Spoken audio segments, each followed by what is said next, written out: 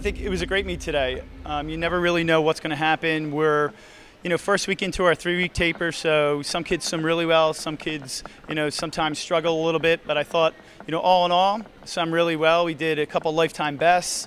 We had another team record, and we had one more girl qualify for our conference meet, so I'd say it was a successful meet. I don't think it's as important as people would think. We worked from September till now to get to this point, so this, for some people, will be a springboard. For other people, the work that they put in, they won't actually see it for another 2 weeks. And that's where you really want to swim fast, is your conference meet.